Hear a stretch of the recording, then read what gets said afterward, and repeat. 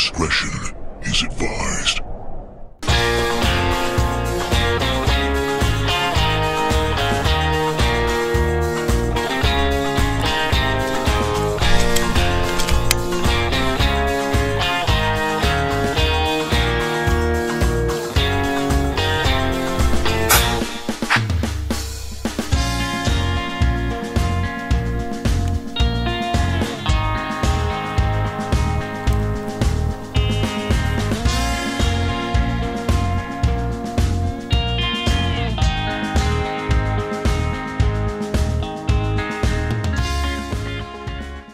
Hey guys, welcome back to the channel. Marley and I are up here in the mountains. This is a multi-day trip.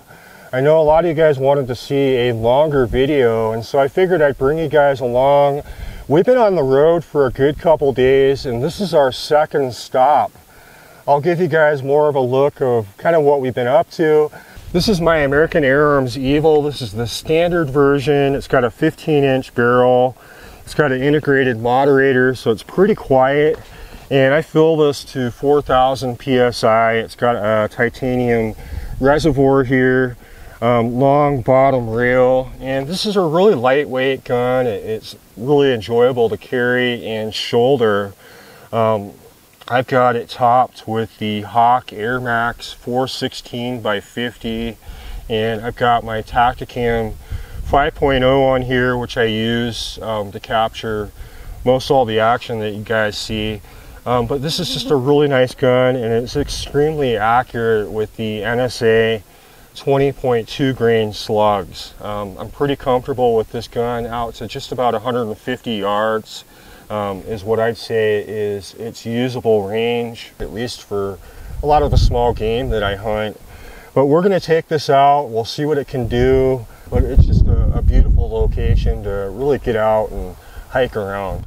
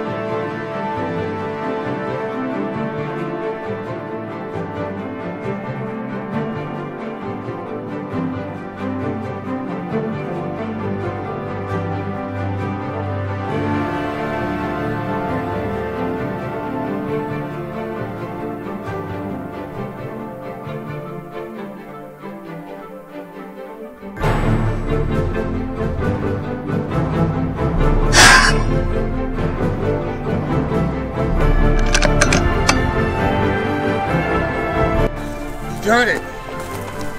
You got it! Good girl! Wow, you got that bunny! Okay, stop. So Marley and I got this good sized jack here at 92 yards across this canyon. Pretty far shot. We came to a clearing at the other side, and I was able to look down into that canyon. And I spotted this guy running up the other side, and I put one right in his shoulder, which usually takes him down right away. In this case, he ran, and so I sent Marley after him, and it's really difficult to recover him. Obviously, we've got a lot of sagebrush, a lot of really thick cover here, and without a dog, it's almost impossible to recover these animals, because a lot of times they'll run a good couple hundred yards, and in this case, you know, it actually fractured his front leg here, and so he was essentially running on 3 legs. But eventually they collapsed, and Marley was able to recover him. I heard her barking up here, and so I was able to kind of follow that. But awesome, the EVOL worked really well with those NSA Slugs. It's just a really accurate gun and works really well for a lot of the further hunting that I do, because you really don't have to hold over too much at that range, and you guys will see that from the scope cam footage. But it's just a lot of fun to come up here and hunt, and you know, I always feel blessed when we have some luck, because this place really is one of the more difficult places that I come and hunt jackrabbits. Get it!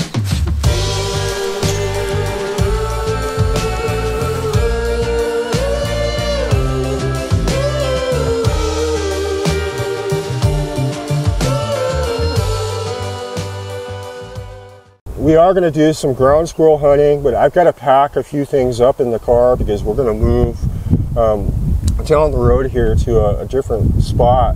So I'm going to roll the footage from our previous location. You guys can check that out, and then I'll bring you guys back and we'll do some ground squirrel hunting.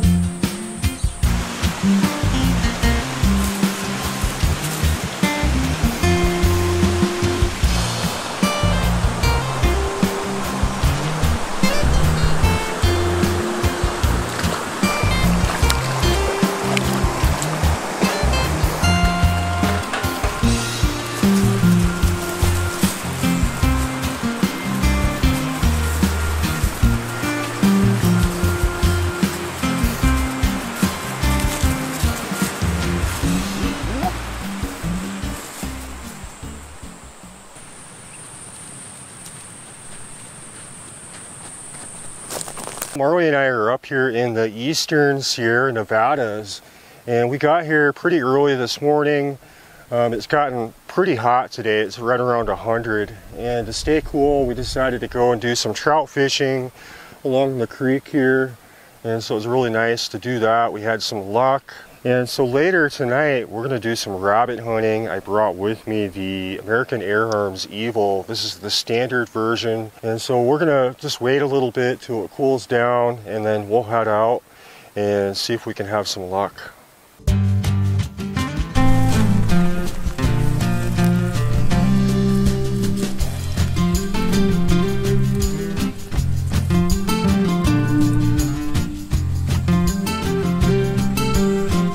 Marley and I are just taking a little break right now. It's about 5:30 and it's still in the 90s.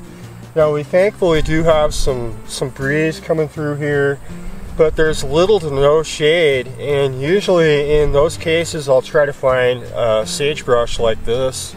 It's just enough for you to huddle next to, get some shade. We'll take a break. I bring plenty of water for myself and Marley. I got my hat, I got long sleeves.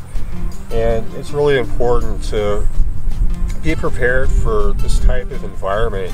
And I also have a jacket in my backpack because as we get into evening, it's probably going to get cold.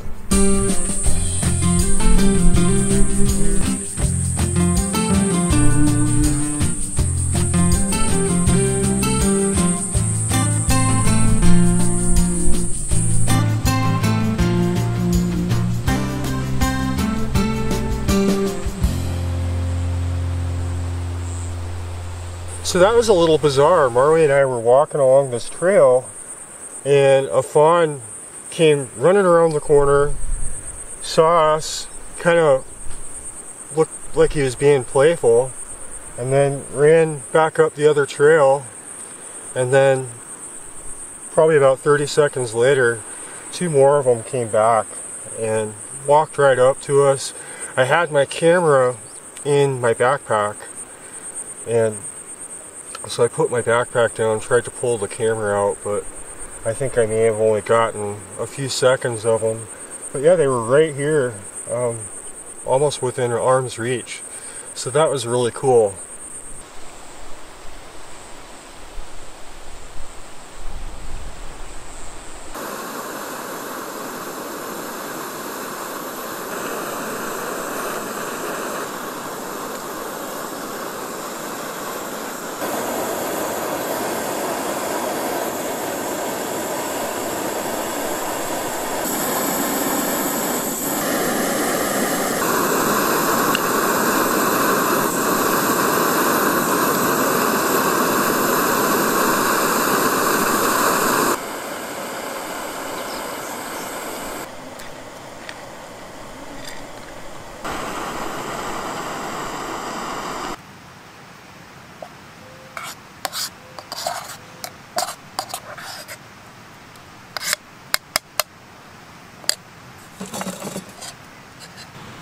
So I got 3 of these hot links for me. I shared one with Marley, and let's see how it is.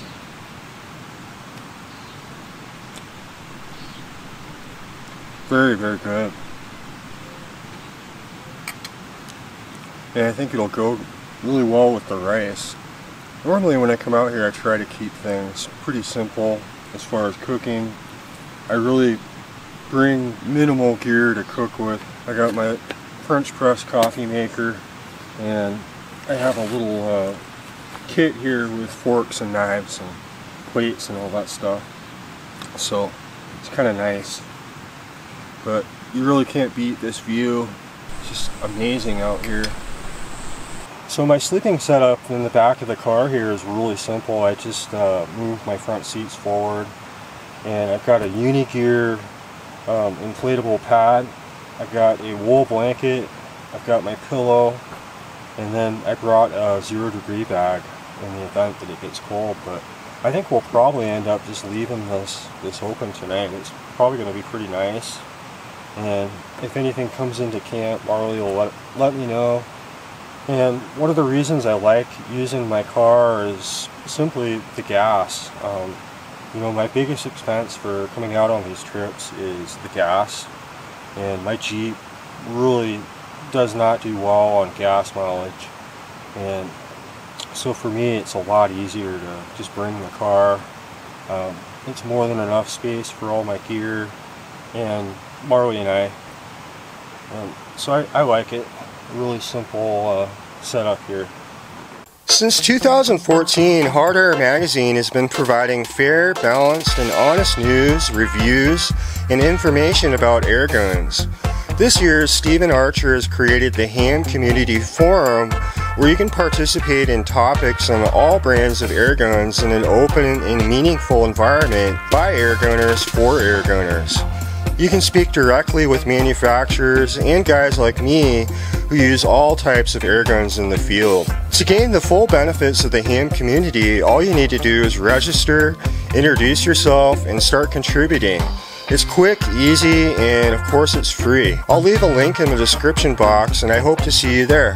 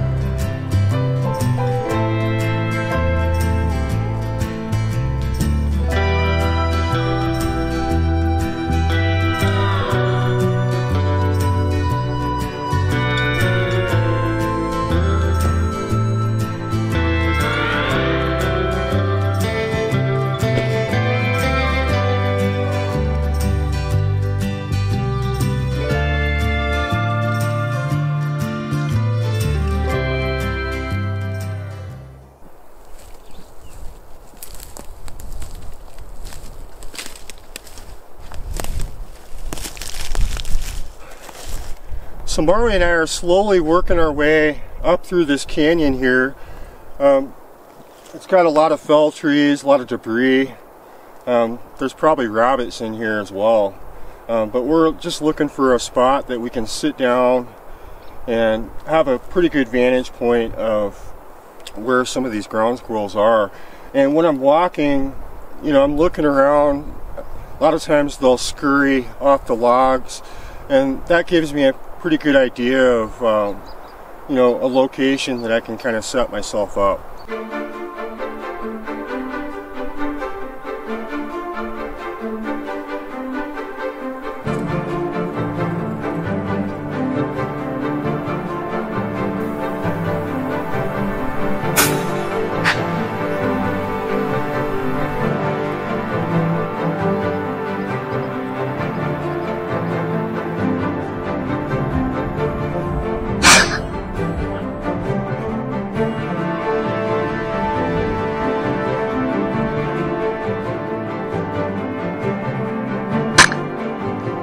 Marley and I found a pretty nice spot here in the shade.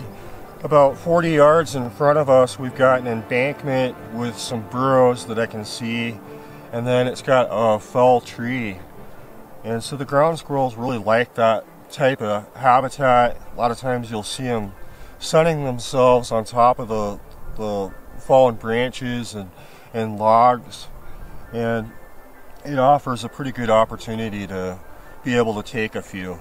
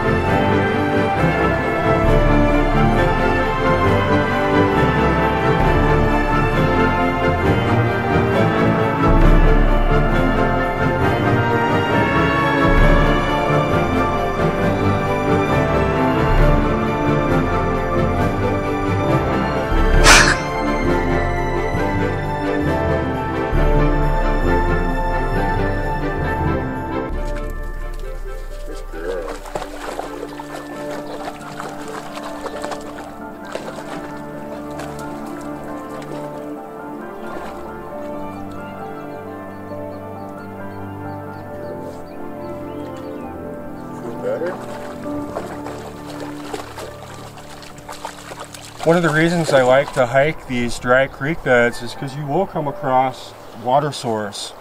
Marley loves to swim in these little pools, especially on a day where it's pretty warm and she just wants to cool herself down.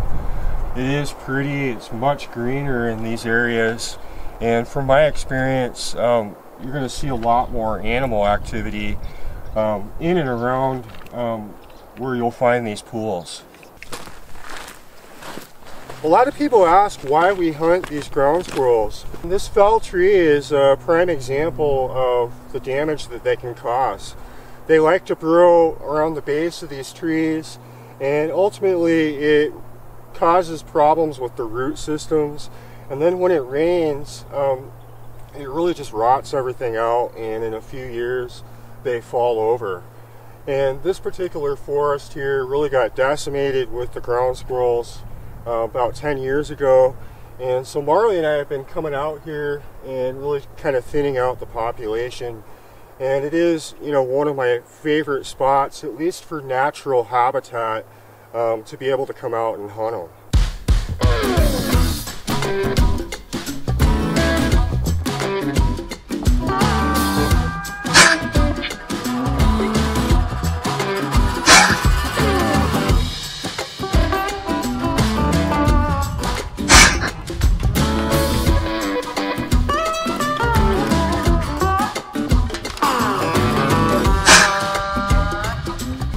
So I really like coming out to this area. It's a really good spot for hunting in natural terrain. And I have had a lot of luck here with jackrabbits, with cottontails, and a lot of ground squirrels out here. And thankfully it's not terribly hot today. It's probably in the mid to high 80s, and we got a breeze. And so that really kind of helps out, especially when you sit in the shade. Well guys, I really hope you enjoyed coming along with Marley and I this past couple days. We did cover a lot of ground, and it was nice to get up into the Sierras, do some fishing, and get to explore a new area. And I was excited this morning to be able to get a jackrabbit, and we were able to take down quite a few of those ground squirrels as well. The Evil worked extremely well. You guys know I really enjoy this gun. For the type of hunting that I do, I think it's ideal. But if you guys are interested in any of the gear we use, I'll leave links in the description for you guys to check out, or you guys can contact Airguns of Arizona. They're very familiar with this platform, and I'm sure they'd be able to answer any questions. But I really appreciate you guys, and I look forward to seeing you guys on the next adventure.